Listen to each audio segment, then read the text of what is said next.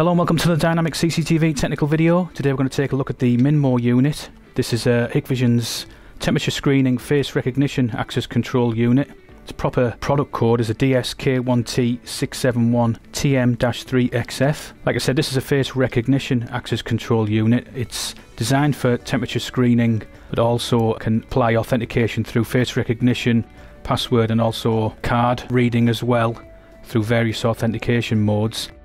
The primary function of this unit is to screen the temperature of individuals whose face is captured on the actual screen. It can be used purely as a temperature screening device, so designed to allow strangers permission to enter either through a door or further on into a building as such. These things obviously do have their own lock controls, so can work independently, but that doesn't mean that they have to be controlling a lock as such. They can just be basically placed as an alternative to using the screening cameras as such for allowing strangers in once their temperature's been obviously confirmed as being safe as such. One of the main sort of selling points of this unit is it is contact free, so the screening process is non-contact. If it was controlling a door, you could potentially have a contact free exit button on the other side as well, so totally non-contact solution as such. So this particular unit, like I said, it can work independently.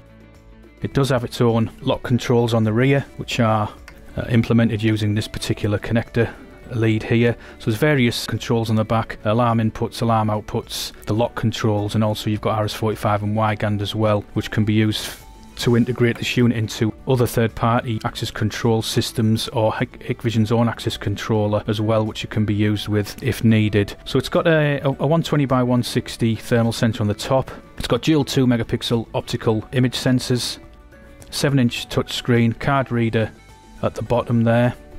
On the rear, like I said, the unit has got the interface there and also a network adapter underneath. It's got a tamper connection. It comes with a wall bracket which slots into these two compartments here and locks at the bottom. There is a floor stand, an optional floor stand available for the unit, which you can see in the picture here.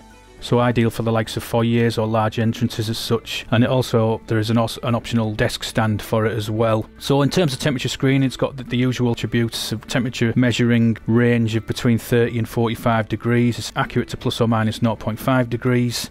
Detect the person's face and measure the temperature within 1 second. Recognition distance from 0.5 meters to 1.5 meters away from the unit.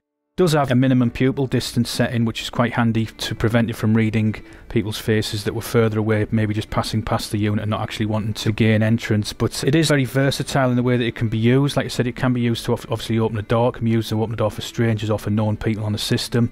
It can also alert if a mask is not being worn, and it can also prevent entry if a mask's not being worn, as well as additional settings. So we can look at some of these later in this actual video as we go along. I think the next thing we'll do is power this unit up and have a look at some of the settings in the menu and also demonstrate it in action. So I've now got the MinMoe unit set up, ready to demonstrate. As you can see on the table, we've got a second generation indoor intercom station. One thing I didn't mention earlier is that the MinMoe units do integrate with the second generation indoor stations, so they do give you an outlet to call somebody. If you were to receive a high temperature reading from the MinMoe, you've got obviously the option to then call somebody through to an indoor station, obviously to find out what the next course of action is. We've got a call button there in the centre of the screen at the bottom. Simply press that. You've got your keypad, put your room number in, press the call button, and as you can see, we've got a ringing indoor station there. So a useful way of integrating the two together, not the person being read, and obviously an outlet to speak to somebody else. There's also a concierge button which allows you to ring through to a master station or back-end VMS. Calling the center now. As you can see there, it's calling my PC, my VMS platform, which I've got the MinMoe added to. So just another Cancel the call. means of being able to make contact with somebody. You know, if it was an unmanned station as such, or if it was controlling a door, you can find out what the next steps are. To the left and right, we've got a keypad, and we've also got a QR code option there, two additional ways of authenticating a known person on the system. Out of the box, these things are set to just purely work off temperature screening, so they're not really bothered about identifying or authenticating anybody as a person, although that is something the unit can do. So I'm just going to quickly demonstrate the unit in action. First of all, the normal temperature reading. Authenticated. So that's a normal temperature reading there of a stranger, so no other authentication required. I'm now going to demonstrate it obviously with a higher than normal temperature.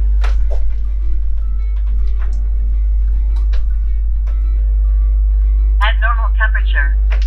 So you can see there with a not the most ideal method, but a way of sort of simulating high temperature with a bottle of warm water on my forehead. But as long as it can detect a face, and obviously it's looking for the forehead temperature as well, and that's a demonstration of a high temperature reading there as a stranger.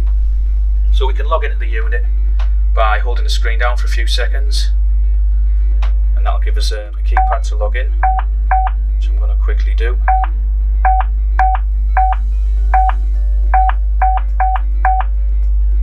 So there we've got our menu. I'm just going to quickly zoom this camera in a bit so we can see that a bit. So you can see that a bit clearer. What's going on? There we go. So we've got various options there. Bottom left hand corner we've got a temperature option. In here we can set our temperature alarming thresholds, enable temperature detection. Obviously it's an obvious option to have enabled. We've also got temperature measurement only, which is the option that allows it to work purely off temperature screen. If I turn that off, the unit is now looking to identify you by other means as a user on the system as such, so we can add a user to this device as we go along. You've got black body settings at the bottom, so if you're using a black body calibrator you can calibrate the unit there. We've also got a minimum and maximum temperature threshold for triggering. We've also got a temperature compensation setting as well, which you can choose to use, but obviously make sure that whatever settings you put in there are accurate for the ambient temperature of the environment that you're in. Door not open when temperatures abnormal is another setting that you would generally want enabled if it was controlling the door. But these things can be used, in an open area just for people passing through. It doesn't necessarily have to be controlling a door. You can just be scanning temperatures. Manned station that the security guard then allows you to pass through or denies you if you get a high temperature reading. So they're quite flexible in how these things can be used. So I'm just going to save that and we'll move back to the main screen. The user menu at the top allows us to add an actual user to this unit. So I'm just going to put myself in here now.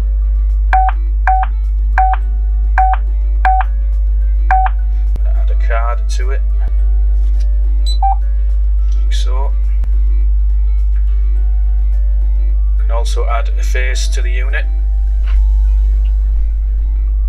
Not the most flattering, but I'm sure it'll do. We've got authentication mode is actually the device, but if you wanted to put a bespoke authentication method in for that particular user, you can do that as well.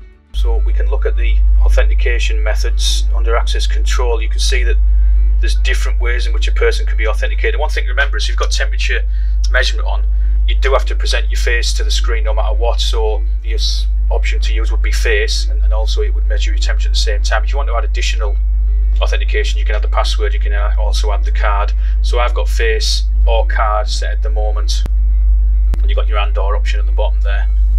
And you've got under the COM setting there, we've got WeGand and RS-45 settings. So this unit can integrate with a third-party access control system. You can also integrate with Hikvision's own access control 2600 controller as well as working independently. The RS-45 settings can be used if you wanted to add an additional keypad or card reader to the unit as well. If it was controlling, let's say, an exit, you can do that through the RS-45 option. We've got various other options there in relation to the actual unit itself. It does have time and attendance built in, which you can take advantage of if you were clocking people in and out of an establishment. As such, you can enable that and set that up and give people obviously various parameters as to when they can and can't, or what thresholds they have in terms of clocking in and out. Under system, we've got under the face picture, we can set some mask settings to force mask wearing, or we can just put an actual prompt on the screen if you weren't wearing a mask, but still potentially let you in at the bottom there. So we've got two options: reminder of wearing mask. If I just quickly tick that and go back, Authenticated. you can see it's found me, but it's also giving the message that I must wear a mask. So I'm just going to log back in again.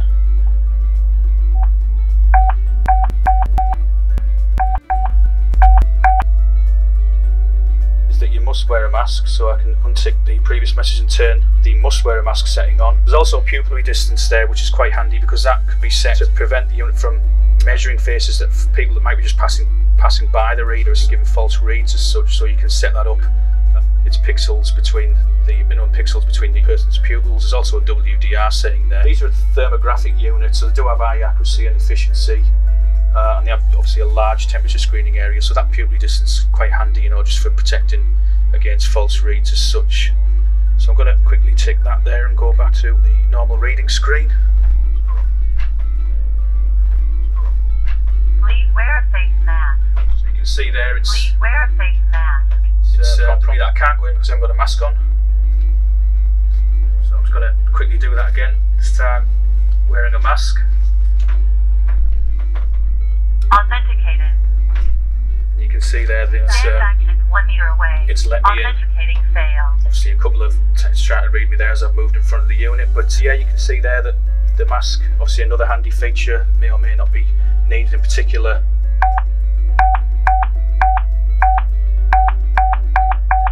So we've got down the middle there, we've got obviously a data setting there where we can restore the unit to factory default, etc.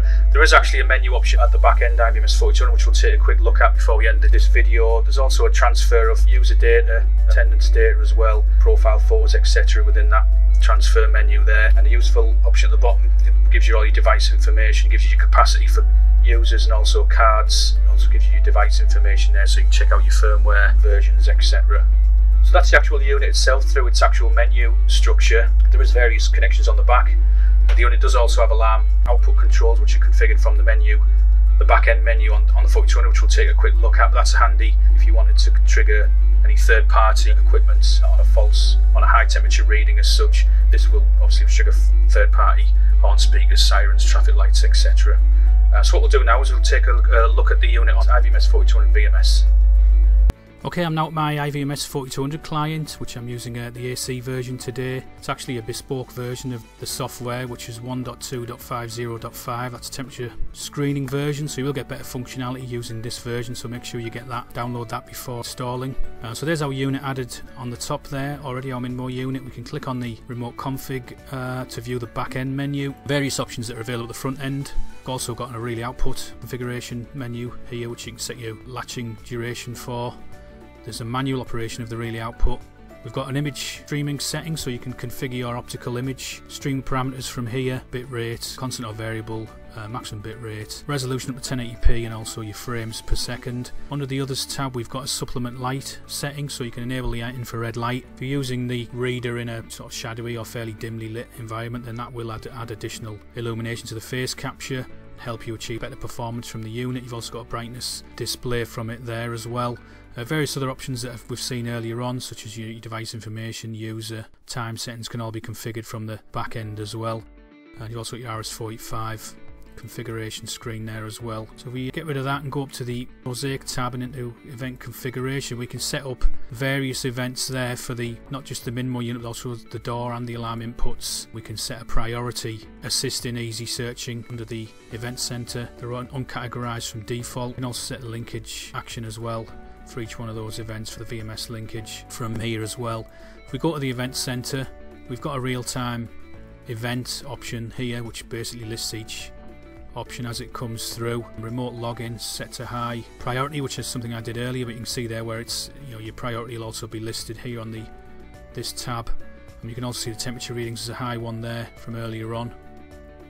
And we can put a little tick in that and click on the tab, and it shows there a picture of me holding the warm bottle to my forehead, optical and thermal there from earlier on. And there's also an enable abnormal temperature prompt as well, which I can quickly demonstrate now, which is basically a pop-up on the 4200 client.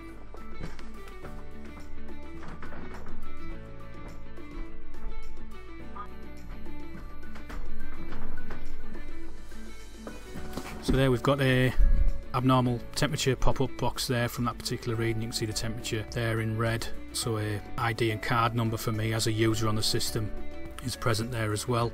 Under the event search tab, we can search for particular events. We can search based on the priority level that we may have set earlier. So as you can see there, remote logins are showing us high, so I can do a high search, and there's just my remote logins are only being seen, or I can do everything like so, and it shows everything. And it's also available to export as well onto an Excel document locally to your PC as well. So we can, as you've seen earlier, we can add users locally on this unit. We can also add them remotely using the normal procedure really for access control and intercom devices. Under the persons tab, we can create a person like so. We can add a card to that person. We can choose to scan the card in from a local enrolment unit. There we go there. So we've got a local enrolment unit there which we can select, or we can choose to scan it in from the actual MinMoe unit itself, which I can do there. And if I click on the read tab, you can see the card numbers come in there on the screen, and that's allowed to add a card there for a person. We can call it Graham. We can add a face there, or we can remotely collect the face, or we can upload the face picture if we wanted to. But again, this procedure is the same for any access control intercom device, so it's not really something we need to spend too much time on during this video. But once your user's added here, you can then, under the access control tab, add that particular person to the unit. So we can, by doing this, we can click on the person, we can click on the MinMoe unit that we want that person to be able to operate. If there was multiple MinMoes, we would tick them there, and once we've saved that, we'll give it a name. Forget that demo. There's also a template there, which is obviously a scheduling for that particular person. You can create a template here, your customized template if need be. Obviously the all day authorized is in there as a default setting. Save that, and then we can apply that to the unit, and ticket applies it across, and that sends it to the back end as a user or users. Another way of being able to do it, one that I'm sure you've seen using previous access control intercom products. But that's just an introduction there into the MinMoe unit and what it can do. I'm sure you can appreciate the vast sort of environments this could be utilised in, not just for actually allowing access through an actual physical door, but just into an area or another substitute for the screening camera. Different environments may require different devices to carry out the same procedure, and obviously the flexibility of these units and also the floor and desk stands allow these to be utilised in a lot of different areas, and obviously protect the health and safety of all those inside at the same time. So if you've got any further questions on the MinMoe unit, technical questions on the MinMoe unit, please get in touch with Dynamic CCTV's technical support department. We're ready and here waiting to take your call. Any additional sales related questions, contact your account manager and they'll be more than happy to assist you further. But that's it for today's video. Thanks for watching, and please subscribe to our YouTube channel, continue to like and share. I really appreciate the popularity of them so far, so please keep that going, and we'll see you next time.